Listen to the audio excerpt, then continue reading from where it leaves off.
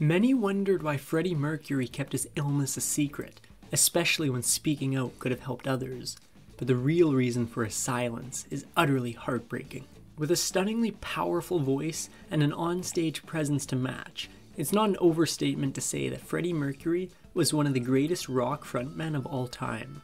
But behind the scenes, Mercury's life was wildly different than what fans saw. From secret pain and heartache to controversy to the jaw-dropping tragedy of his untimely death, Mercury's story isn't for the faint of heart. The man we know as Freddie Mercury was actually born Farrokh Bulsara in British colonial Zanzibar in East Africa. While they were originally from Western India, Freddie's father worked for the British Colonial Office, which meant that their lives could be upended at any moment, and often they were. It seems like Freddie's upbringing, formative years spent in colorful, exotic places, would later play a huge part in his dazzling and flamboyant public image. In fact, there's concrete evidence he was born to be a singer. Mercury was born with 4 extra incisors, and this resulted in a different shape of mouth, which acted almost like an amplifier for his voice. But while Mercury had the talent and aptitude, he didn't necessarily have the attitude. Freddie Mercury was a painfully shy child, and the upheaval of his early years certainly didn't help things. He was an only child until the age of 7 when his mother gave birth to his little sister, Kashmira. It was a joyful time, but Freddie had a sad surprise in store. His father thought that an education in India would be much better for him, so they sent little Freddie away to a British-style boarding school near Bombay. It was his first time away from his family, and the loneliness must have been crushing. However, it took a lot to keep Freddie Mercury down. Mercury quickly settled in at boarding school, not only taking to his arts classes, but also making a concerted effort at trying a variety of sports and sticking with piano lessons. Just when it seemed like he was adjusting, life threw him another curveball. In 1964, riots broke out in Zanzibar, and his family fled to England. He joined them there, but it was way more of a culture shock than he could have predicted. After spending the first decade and a half of his life in warm, sunny climates with a bustling street life, Freddie Mercury found himself in drab, conservative Feltham, a town a handful of miles outside of London. The consequences were dire. Mercury struggled in all aspects of his life because of the sharp transition, but his schoolwork became a particular problem. Luckily, things in London were about to change in a big way. The era of the swinging 60s was taking full hold in London. Inspiration was everywhere in the form of British acts like the Beatles and the Rolling Stones, and records from the US's best black soul artists made their way into local record stores. The Stones and the Who alike had been products of London-era art schools, and Mercury set his sights on Ealing Art College, where he studied art and design. His parents weren't exactly thrilled, but Mercury was determined to break free of the drearier side of his new home country. Ultimately, a design program wasn't exactly the arena for Freddie Mercury to express his creative side. While other students worked on package designs for supermarket products, Mercury grew more and more enamored with rock's most bombastic performers, including Jimi Hendrix. While many of his peers looked for jobs at ad agencies and industrial design firms upon graduating, Mercury instead branched out. After leaving Ealing, Mercury finally put himself in a position where he could live and work how he wanted to. In between jobs selling vintage clothing and working as a baggage handler at Heathrow, he joined a series of bands, making friends along the way, even when the groups failed. 2 of these friends, Roger Taylor and Brian May, had a group called Smile. Mercury was a big fan, but just that, only a fan. But sometimes all it takes is one twist of fate to change everything. Smile was fronted by a singer named Tim Staffel, who was a classmate of Mercury's from Ealing. They'd been together for about 2 years and reached a moderate level of success when Staffel decided he wanted to join another band. At that moment, Mercury knew that he had a golden opportunity and that he had to act on it. He told Taylor and May that they didn't have to go their separate ways just because Smile was over. In fact, he saw himself taking the place of Staffel. Mercury was coming out of his shell, and he wasn't afraid to tell his 2 bandmates what he thought the direction of their new band should be. For one, he'd be acting as lead singer. Mercury also suggested they call the band Queen. While they were initially reluctant, they eventually came around to the name. While the moniker stuck, he didn't always have the same luck. In the early 70s, when Queen was still working on their first album, Mercury embarked on a solo side project under a fake name, looking to glam rock star Larry Glitter for inspiration, or perhaps as an object of mockery. He chose the name Larry Lyrics. What seemed like an innocent jab turned into a massive debacle. Glitter's massive fan base turned on Mercury, as did many radio DJs. Freddie went on to great success, while Glitter went on to become a sex criminal, but at the time, it was a catastrophe for Mercury as a newcomer. As Queen performed their very first shows and prepared material for their debut album, they also went through a litany of bass players. And that wasn't their only problem. Label after label rejected them, and it took nearly 2 years for their management to get EMI to finally pick them up.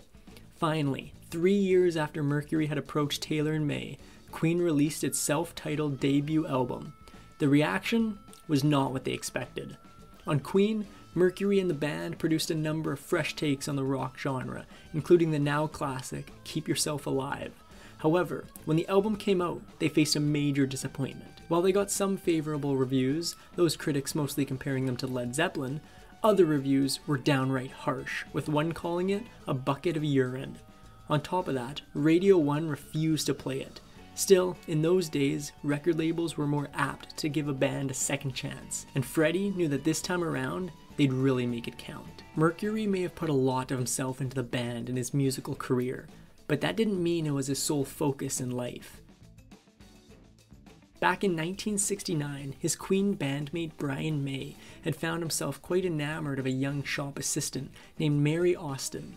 While it didn't work out between the two, she did catch Freddie Mercury's eye.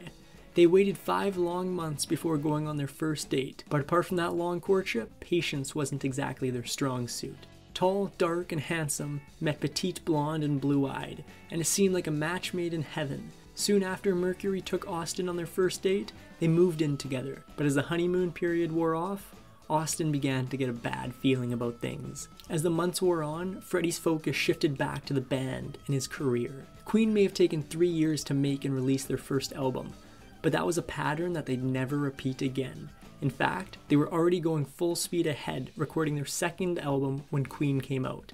The record, Queen 2, came out less than a year after their first, and it was exactly what Freddie had been waiting for. Queen 2 became a big hit in both the UK and stateside, and its success also boosted sales for the band's neglected first album. Critics began to pay more attention to the band and its showy frontman, but for Freddie, all this attention came with a devastating dark side.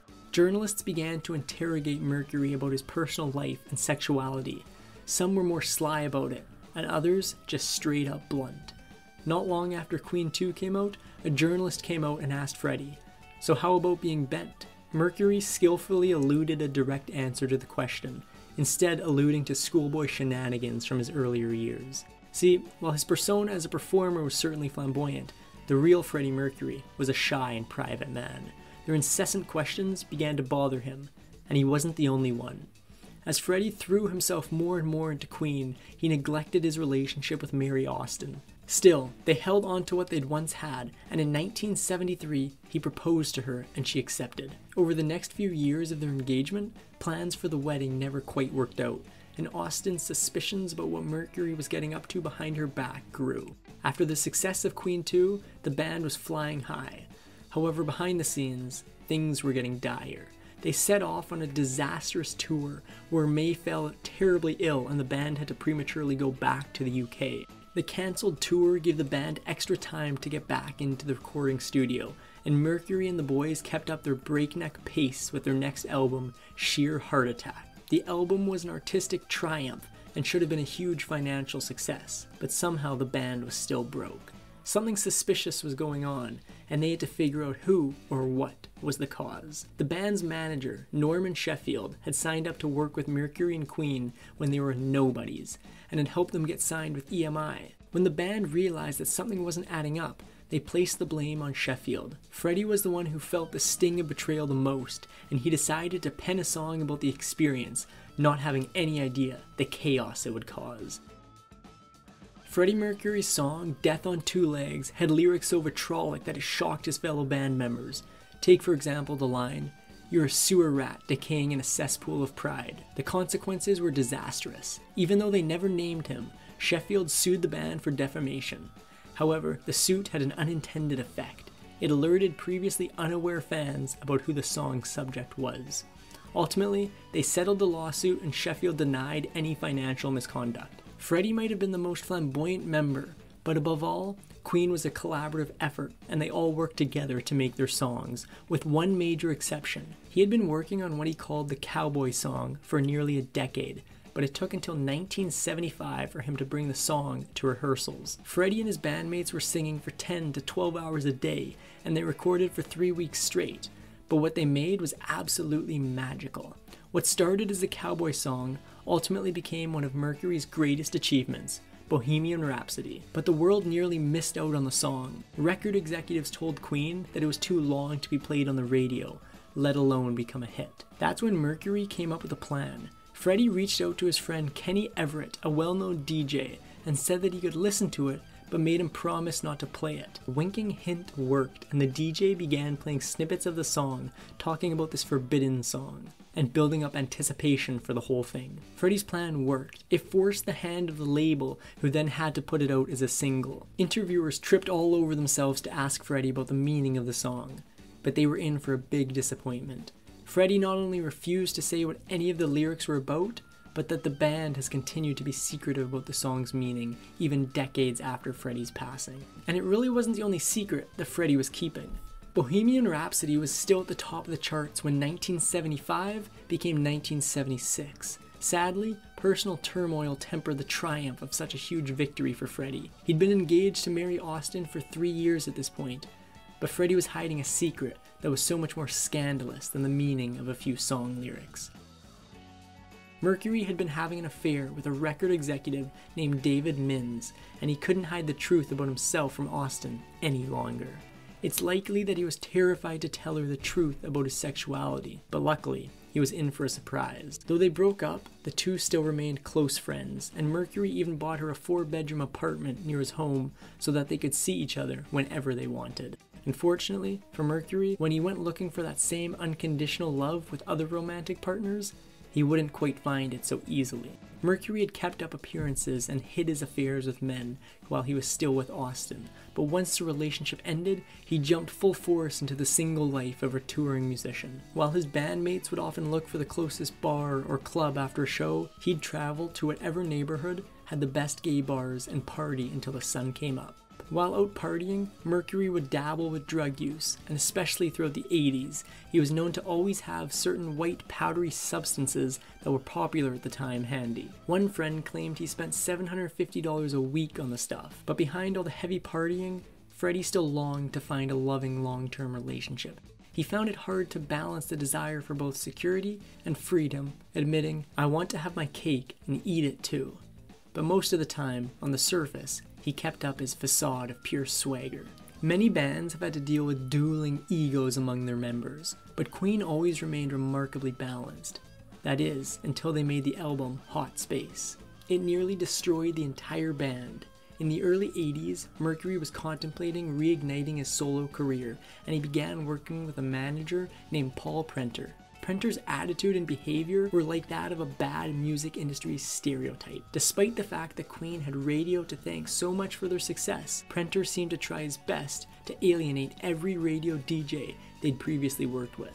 As if that wasn't bad enough, he controlled Freddie and tried to push him away from the Queen band members, even restricting them from seeing the singer. During this period, Mercury had changed his look in a big way, shedding his long locks and glam clothes for a short cut, big mustache, and tight duds. His look reflected a greater trend among gay men, while fans in the UK and Europe barely seemed to blink an eye, with some more amorous female fans straight up ignoring all the signs. Fairweather fans in the US began to turn on the band the more that Mercury played up any hint of sexuality. In 1982, Queen performed in the US for the last time. The disastrous recording of Hot Space and the reaction they faced left Mercury and the band exhausted, and they took some time off. 9 months later, however, they returned to the studio refreshed and ready. Their next album featured the single, I Want to Break Free. For the video, Roger Taylor proposed that they all dress in drag as a parody of the long-running British soap Coronation Street. While the video was well received in the UK, With many fans appreciating its tongue-in-cheek humor, the reaction in the US was chilling. While they didn't outright announce it, behind the scenes, MTV banned the video. It was the final nail in the coffin for Queen's relationship with the US. But that didn't matter because in the UK, they were absolutely golden. Critics hailed Queen's performance at the 1985 Live Aid concert as the highlight of the show, which was one of the most watched TV broadcasts of all time. They were rock royalty, and Mercury had the friends to match. Actress Cleo Rocos introduced Freddie and Kenny Everett to Princess Diana, and they quickly discovered that she had a wild side. One night, the quartet were at Everett's home when they came up with the idea to go dancing at a gay club. They figured that Diana would head home before they went, but they were wrong. She wanted to go too, and although Rocos and Everett warned her of the consequences should the authorities show up, Freddie said, "Let the girl have some fun."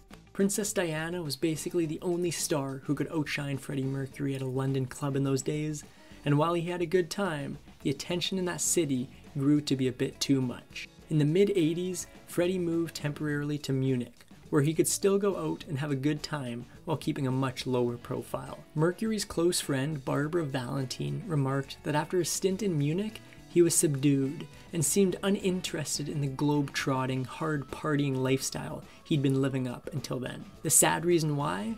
Well, it's entirely possible that it was heartbreak. While living in Germany, Mercury had been involved with Winnie Kirchberger. It got serious, and Kirchberger even gave Mercury a silver wedding band. It looks like things ended between the pair, however, when Mercury left Germany. But he wouldn't have to wait long to fall in love again. Freddie Mercury knew a good thing when he saw it, and when he saw Jim Hutton, he tried to pick him up. Hutton, who had a boyfriend at the time, said no. But 18 months later, when they met again, sparks flew. They began dating, and within a year, Hutton had moved into Mercury's London home, Garden Lodge. In many ways, Freddie Mercury's romance with Jim Hutton was a fairy tale. In other ways, it was a horror story. In the beginning of the relationship, Hutton would catch Mercury with other men at clubs, and once even at their home. With his physicality, confidence, and star status, Mercury could be intimidating, but ultimately, he just wanted someone to treat him like a normal person, and that's exactly what Hutton did when he told Mercury to make his mind up. Mercury quietly agreed to the ultimatum, and the pair settled back into their lives together. But while their home lives were mundane, Mercury still had a flair for the dramatic. For Mercury's birthday in 1987, it was so massive and wild that the hotel where he held it in Ibiza still celebrates his birthday annually to this day. For the party, Mercury flew 700 of his closest friends to the small Spanish island. The crazy party came not long after Queen's Magic Tour. Little did any of them know that it would be Mercury's last. While it may have seemed like Mercury and the band were sitting on top of the world, the singer was hiding a devastating secret. He was sick, and he had been sick for a while. While Mercury didn't receive a definitive diagnosis for years, he began to see doctors about worrying symptoms. At the time, so little was known about HIV and AIDS that people were still calling it gay cancer. The British press reported that Mercury had taken an AIDS test at a local clinic. In an interview, Mercury claimed that he tested negative, but within a year, those close to him began to worry. Valentine had many gay friends, and sadly, had lost quite a few to AIDS. When she noticed dark patches on Mercury's face, a symptom of Kaposi's sarcoma, she knew exactly what was happening. Eventually, the patches spread to the rest of Mercury's body, but they weren't simple discolorations. They were quite painful, and Mercury had to take medication just so that he wouldn't be in constant agony. In April of 1987, doctors finally gave Freddie a definitive diagnosis. He had AIDS. When Mercury told his partner, Jim Hutton, that he had AIDS, he said, "I would understand if you wanted to pack your bags and leave." He vowed to stand by Mercury and told him that he was in it for the long haul. As AIDS ravaged his body, Mercury grew frail and lost his vigor. After performing for his album Barcelona in 1988, Mercury largely disappeared from the public eye. When he did appear at the 1990 Brit Awards with Queen to accept the trophy for outstanding contribution to British music, fans and critics alike were shocked. Mercury was extremely gaunt and quiet. It would sadly be his last ever appearance on stage. On November 23, 1991, Mercury released a statement that confirmed to the world that he did indeed have AIDS. Mercury was bedridden and had lost most of his sight. In his final days, Mercury couldn't leave his bed. Just 24 hours after he released a statement, Mercury died of bronchial pneumonia resulting from AIDS at his home in Kensington. He was only 45 years old. That is going to bring us to the end of the video on Freddie Mercury. If you enjoyed the video, please leave a like rating, subscribe for more, and Factinate will be back with a brand new video very soon.